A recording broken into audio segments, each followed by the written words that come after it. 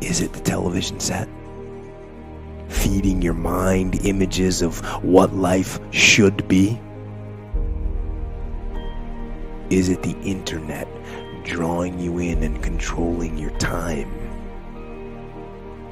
Is it drugs or alcohol numbing your brain and diminishing your desires? Or is it weakness? A lack of discipline that prevents you from accomplishing what you want to accomplish. And I'm not saying that you have to rebel. I'm not saying that there aren't things in life that we just have to do. There are. But what I am saying is ask questions. Don't believe everything that you're told, and don't follow the path just because it's there.